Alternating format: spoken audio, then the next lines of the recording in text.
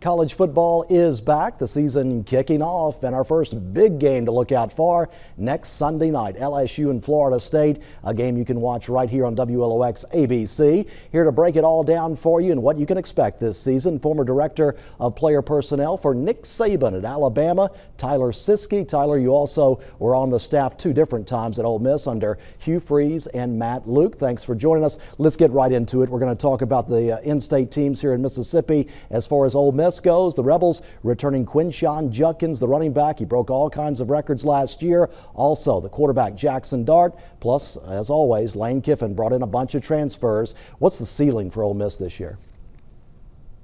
I think the ceiling for these guys, I think, really depends on their depth, how they can run the gamut through the season. They can roll out 11 guys on both sides and cause you problems. As long as they stay healthy, they have enough weapons on offense. They can outscore you any week, obviously. And then defensively with a new scheme, I think goes on, they'll be better. I'm really excited about Pete Golding being there. I really like Pete. I think he's one of the best teachers of the game. And let me ask you this. What is it like coaching a game on the field at Mississippi State with the Cowbells? Depends on who you're there with. I've been there, I guess, with 3 different teams. I've been there with South Alabama, which we were able to win. It wasn't very loud, but I've been in there with Alabama and with Ole Miss, and it gets kind of rowdy. It's you do not want to you want to take your BC powders before you go in because it starts ringing your headset. So it's pretty good stuff. So with the Bulldogs, of course, Mike Leach passing away. Unfortunately, Zach Arnett comes in. He's got an experienced quarterback there with Will Rogers, but low expectations for Mississippi State, picked last in the SEC West. But I think they're a sleeper team. What do you think? Same. I really like Zach Arnett. I got a chance to coach against him when he was at San Diego State. And, you know, I'm a football junkie, but I'm a big fan of Kevin Barbay, their new offensive coordinator. I think he's one of the young and upcoming bright stars in the business, and he finds a way to score points regardless of his personnel. So I'm really excited to see those guys and what they do this season. Looking at Southern Miss, I know you know Will Hall. He's going into his 3rd year, I believe. Last year in a lot of games, the Eagles didn't even have a quarterback, but they found a way to win games. They're facing a tough schedule this year, but in the Sun Belt's better as always. Do you feel like Southern Miss is going to be able to move up in the Sun Belt this season? Yeah, I like what Will's been doing since he got there, building his roster and the way he recruits. One, with just his roots in the state of Mississippi and how he's able to see guys and develop them. You know, they got a transfer quarterback.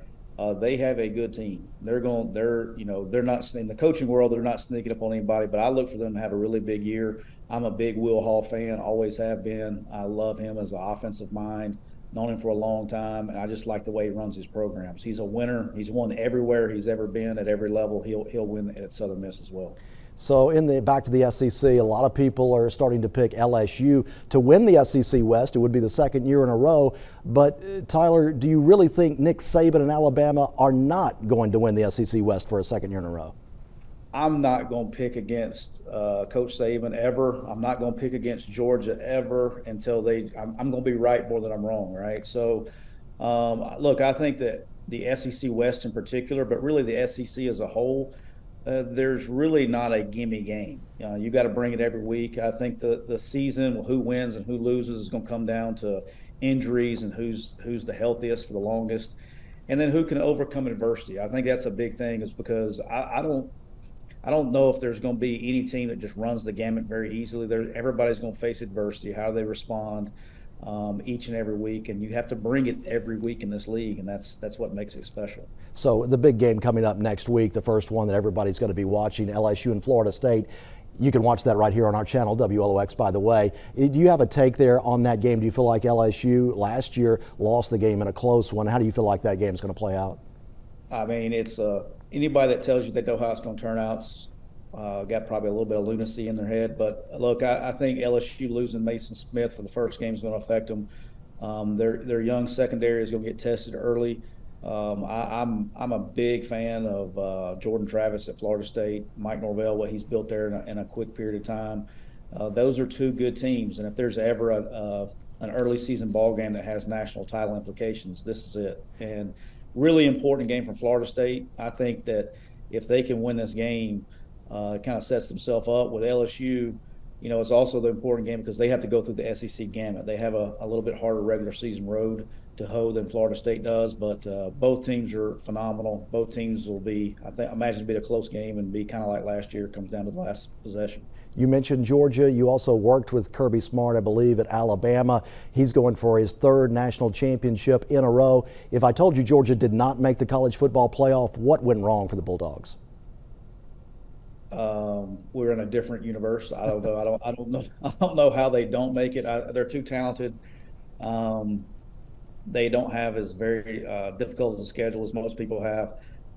Tennessee's probably their one big hiccup that they got to deal with. Everything else is at home. I don't see them. I don't know any way in the planet that they don't make it to the college football playoff. I don't know what universe we're in that people say they won't. So I don't know. I think they're good. So, Tyler, since you've been out of coaching, you've gone into business for yourself. Your business is called Quick U, and the way I understand it, you contract with college coaches around the country to help them evaluate high school football players and prospects in general. So, taking a look here in South Mississippi, we do have a big year with a lot of highly rated players, including Noreel White from St. Martin. He just committed, as I understand, to Ole Miss. Who are some must-see players here in South Mississippi for high school football? Yeah, look, the coast has always been really, really loaded with talent. You mentioned Waller at Picayune, Jay Rush that's at Pascagoula, and Noreel White. Obviously, those are going to get a lot of attention, as they should.